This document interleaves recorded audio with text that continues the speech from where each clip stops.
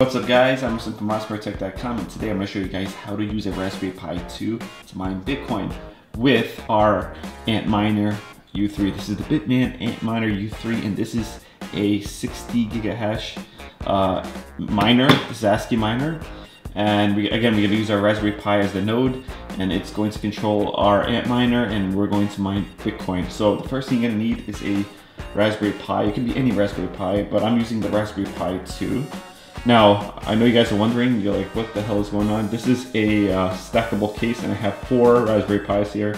Now, I set this up because I'm working on another video where I cluster these into a cluster computer, and I compare them to my other Raspberry Pi B cluster. We do speed tests to compare the two, so stay tuned for that video. Now, before we can move forward, we have to set this up. The way you set it up is connect the internet to your Raspberry Pi, connect the other end to your router, connect via USB, this USB cord, connect it to your Antminer U3, right? Then also, you're gonna want to connect this mini or micro USB port here to the Raspberry Pi.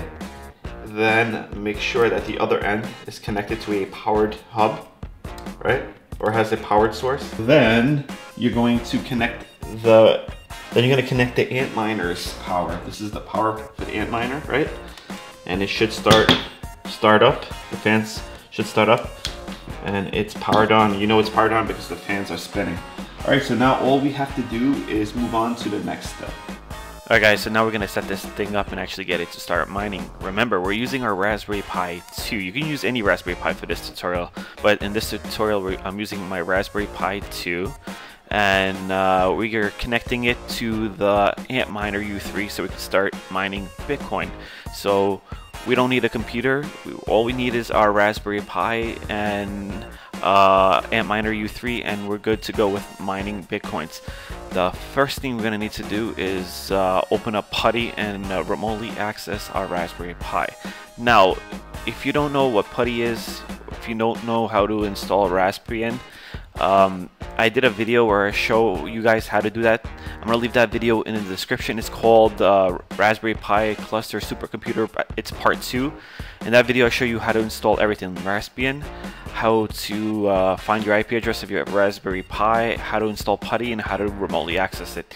You need to know those things first before you can watch this video. Now, if you know how to do all that stuff, then you're good to go, and you could follow along with this video. But again, I'm going to leave the link to that video in the description. So the first thing I'm going to do is open up PuTTY, and the IP address for my Raspberry Pi is 192.168.1.156. Yours could be different. If you don't know it, you're going to need to find out. You could find out by typing ifconfig in the terminal when Raspbian is loaded, and it should show you your IP address. So now we're just going to click open here, and it should start. Click on yes.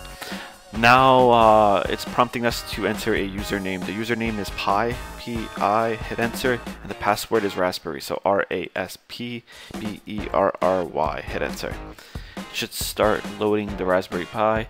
Now the next step is to open up a web browser here, and we're going to navigate to this URL here. I'm going to leave a link to this URL in the description. But we're going to scroll down till we get to this part here. It's by AJ Weller 88. He created a awesome tutorial, and it's a step-by-step tutorial, and we're going to get to copy the code so we don't have to type anything in. Again, it's by AJ Weller 88. Created an awesome tutorial, and in this tutorial he shows us how to set up a Antminer U3 and get it working on a Raspberry Pi. And this tutorial will work on any Raspberry Pi, but we're using the Raspberry Pi 2. You can use any Raspberry Pi you want and it should work. Now, the first thing we need to do is copy the first line of code here, sudo apt-get update, copy this, right? And when you get to this terminal here, if you don't know how to paste, all you have to do is right click your mouse and it should paste it automatically, then hit enter and let it run. And now we're going to copy the second line of code here, sudo apt-get upgrade, copy that and paste it here, then hit enter. And it should prompt you to continue, Y for yes, and for no type Y, then hit enter.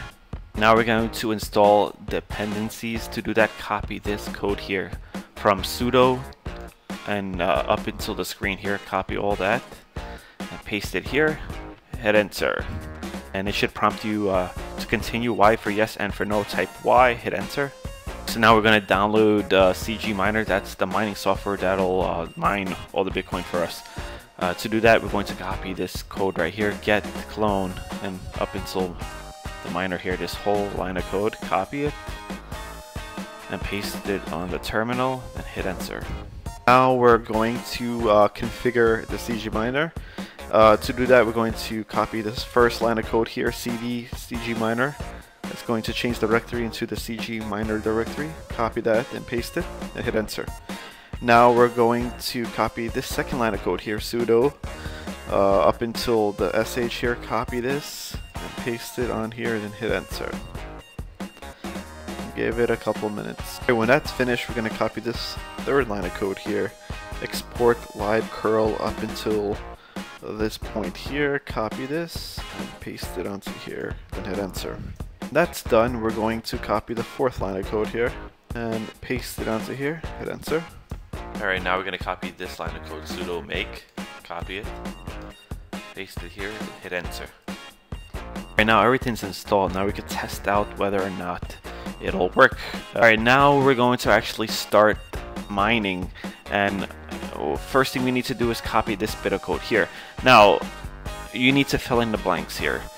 Your pool, you need to where it says pool here, you need to fill it in with your pool address, and where it says username, you need to fill it in with your username, and where it says password here, you need to fill this in with your password, right? I opened up my text document here. I pasted that onto a text document. You should paste it onto a text document and save it onto your desktop so that you can just copy it and paste it onto a terminal at any time whenever you want to run your mine. But I replaced my pool here with my username. I'm sorry, with my URL. This is my pool URL. I'm using Slush's pool. I replaced my user with my username. My username is versim.worker1, and my password here is anything. If you don't know how to download a wallet, how to join a pool, and how to create workers, I'm going to leave the link to the video where I show you guys all that stuff.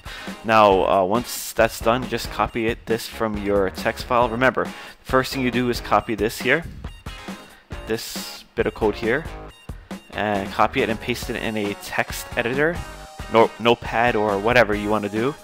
Then paste or replace the pool with your pool address, the username with your worker name, and the password with your password, and then save it onto the desktop so you can just easily copy it and paste it when you need to. So now I'm going to copy this here.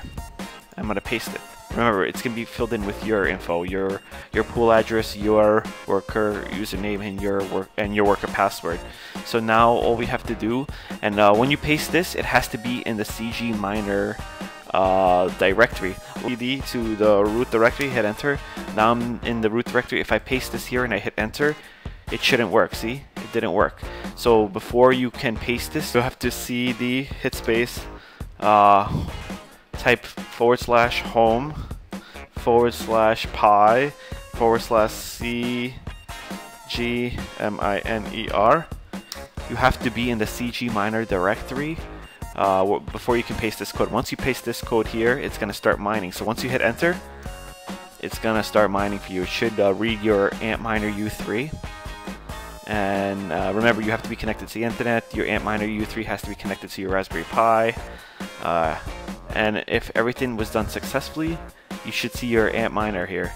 This is the actual Antminer, and it should start working, and it's working right now. And it's going to give you the gigahash or megahash rate that the miner is running. Up here is how many gigahash or megahash you're running per second.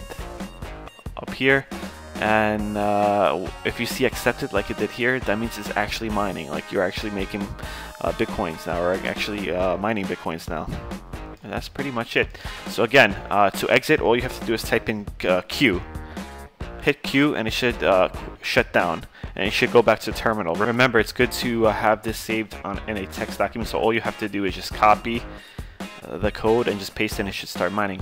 Again, you have to be in the CG Miner directory. I'm gonna cd back into the root directory so I'll show you again. So remember, you have to cd, hit space, /home /pi/cgminer. Hit enter to get back into the cgminer directory or folder.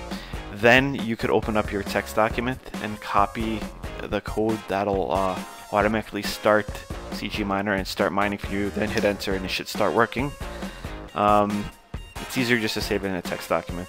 So that's pretty much it for this part. Alright guys, so that's pretty much it for this video. If you guys like this video, please give me a like. If you want more videos like this, please subscribe to my channel. I'm Rustin from AwesomeTech.com. Thanks for watching.